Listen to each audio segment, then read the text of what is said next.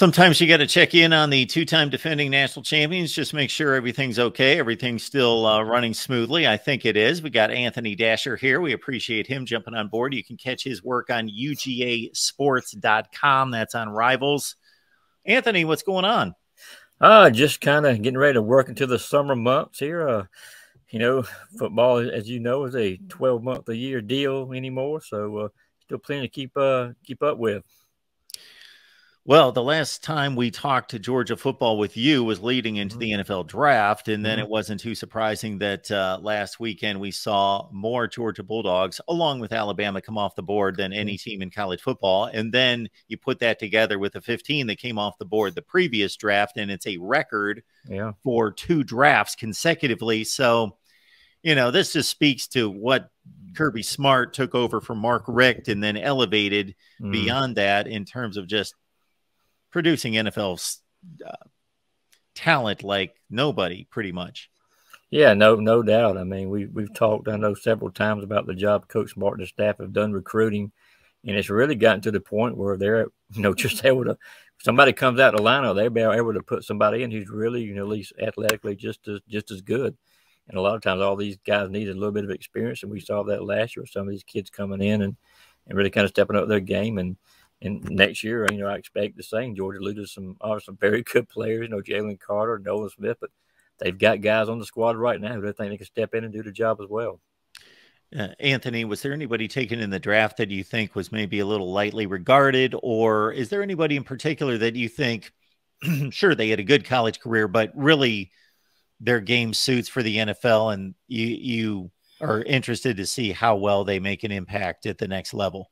I don't know. Everybody kind of went where I thought they would go. If anybody maybe surprised me a little bit, maybe it was Stetson Bennett to a certain extent going into the 4th round, because I think a lot of projections that I saw having going 6th or 7th, but that just speaks to what the Rams thought of Stet to pick him in the 4th round like they did. Now we joins Matthew Stafford, another former Bulldog, in that Rams locker room, so that's going to be interesting to see what happened. But otherwise, no, I don't think so. I know there was a lot of talk, going in about Jalen Carter and his arrest and all that. That those charges were, he pleaded no contest to him.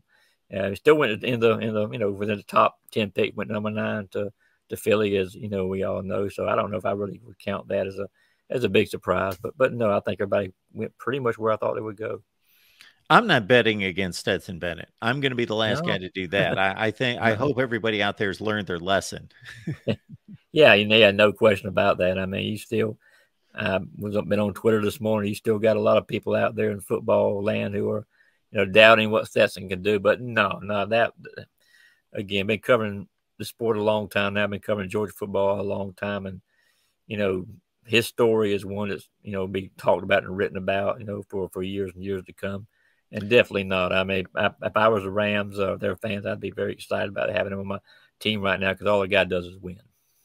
Anthony Dasher's here at the Voice of College Football to talk up the Bulldogs. You can catch his work at ugasports.com right there on the banner, Georgia football on Rivals. And, we see a direct correlation. I had a back and forth with somebody the other day that was like, you can keep your 4 and 5 stars. I'd rather have hardworking 3 stars. It's like 4 and 5 stars can't work hard. Well, there's a direct correlation between recruiting and the NFL draft, and then the wins and the championships in the middle.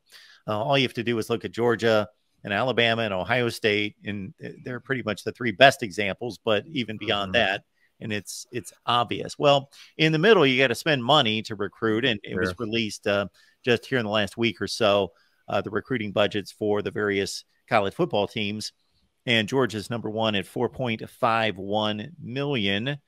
Maybe it's a lot of those trips out to the West Coast to grab guys like Brock Bowers. I don't know, but just your response to some of the numbers that have been released. Not shocked at all. I mean, in fact, we did a study ourselves, been a couple of years ago, and Georgia's really been the number 1 team as far as being willing to spend on recruiting as anybody in the country, really, since Coach Smart, has been there. Georgia is now a national brand, and to be a national brand, you've got to go all over the country to recruit, and they're recruiting kids from all corners of the United States, right now. So to hear this, that's right now it's at $4.5 million. Absolutely does not surprise me at all. And you talk about having 4- and 5-star kids, and some schools really have the 3 and 4. I guarantee you, Coach Moore would love to play those teams every year to kind of get through a season. But no, you've got to have the Jimmies and Joes, and to get the Jimmies and Joes, you've got to go out and see them, and that's what Georgia's doing by spending all this money. And folks out there will bring up the 3 stars that come through and become great players. Sure, yes, do. Absolutely. It's not every player comes through as a 4 or 5 star and then the 3 stars don't come, but the mass volume obviously proves out. And I saw this number in the last year. 5 stars make NFL rosters almost 45% of the time. 4 stars, it's more like 12 to 14%. And 3 stars, it's like 3 or 4%. So that pretty much shows you. Yeah, you see those examples, but just because you're a 3-star doesn't mean you're a very, very good high school football player. I mean, what is the percentage again? Sure. Of how many kids in high school go on to play college ball at any level? And it's going to be something like 4 or 5%, even maybe even a little less, than that. So, so just because somebody is a 3-star kid, that doesn't mean by any stretch you can't go and be a very good football player. But on the same hand, if you get these guys who are 4 and 5 stars, these elite athletes, they're going to make a huge difference if they're willing to put in the work to go with the talent. This is the time of year that people get their gambling set up for the college football season to a certain extent in regards to the early lines for the particular games. And then, of course, the win totals. I looked back on a video that I shot last year, and my suggestion to people, and I'm not an odds maker, I'm not a handicapper by any stretch, but my suggestion was Georgia, Ohio State, and Michigan were all at 10.5. And I said, why don't you just take that 3-pack over, because I can't believe that they won't hit 2 out of 3 at least, and then you're going to win money. And lo and behold, Georgia and Michigan go 12-0, and Ohio State goes 11-1. So they all went over 10.5. I thought that was a fairly easy play. Georgia this year is at 11.5. So it's basically, Vegas is not going to put anybody at 12, but this is almost as much a play to say they're going to go undefeated. Just try to find where they're going to trip up this season. So they're at 11.5. Yeah, and you look at Georgia's schedule this year. Of course, people want to make a big deal about Georgia's non-conference schedule, which again, right now, it's up. On paper, it's pretty weak. I mean, Georgia had to bring in Ball State to play because the conference, the SEC, made Georgia, cancel the game with Oklahoma. So Oklahoma's coming to the league, as we later learn it's going to be next season. So because Georgia would not have been able to have a return game to complete the contract. Same thing with Tennessee too. Tennessee had a serious schedule with Oklahoma as well. Had to cancel and had to find a new opponent. So the non-conference portion of Georgia's schedule is really pretty weak this year. But conference play, again, you've got some games that, could be tough. I mean, the one against Tennessee, I think, is going to be the one everybody will be pointing to, late November, a trip up to Knoxville. I would guess that would probably maybe be a night game. If you've ever been to Knoxville at night, that's a pretty intimidating environment. So I think that line on that game right now, as we talked earlier, is around 7 points right now. But that, I think, at least what the prognosticators are suggesting, that's going to be Georgia's most difficult game. I probably would agree with them right now. So, Anthony, these are the ones that have been released by DraftKings that I'm looking at for this season. Kentucky goes to Georgia. Of course, that was a 10-point game and a kind of a sloppy, rain-soaked game last year. But Kentucky at Georgia, 24 points. You got Georgia, Florida, of course, neutral site, 20.5.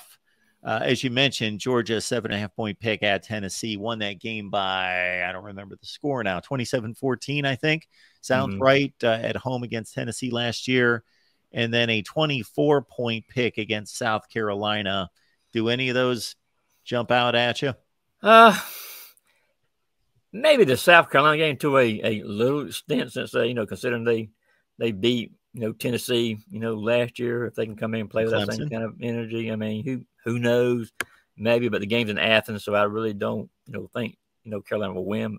Or the point spread goes, we'll have to kind of wait and see on that. But otherwise, I mean, Florida is continually seems like with in a rebuilding bill. They've got a new quarterback. Kentucky's going to have a new quarterback. But probably, again, the Tennessee game, I think, will be difficult. Will be difficult because it's in Knoxville.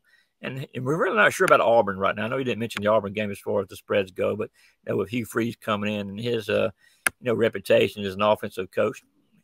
Maybe that game could be difficult. That game's in Auburn this year, so that one could be a one to watch. But Georgia, it's all going to depend, I think, on the quarterback situation. We've talked about before, Carson Beck, who I think is going to be the starter next year, can come and perform like he's capable of, then Georgia is not going to skip a beat. But if he struggles and they have to go another direction, Georgia's offense obviously will not be as crisp as maybe it was a season ago with Stetson Bennett. So those are some questions that still need to be answered.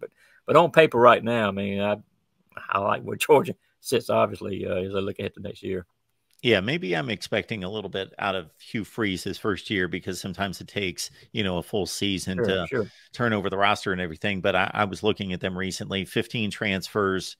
They picked up some really good players on the defensive side of the ball from other teams in the SEC, from Ole Miss, Kentucky. Peyton Thorne, of course, signed just here a couple of days ago from Michigan State. He had a good 2-year run at Michigan State, led them to a top 10 finish a couple of years ago. He's not a great quarterback, but he's good. He's going to make the right decisions. He's mobile.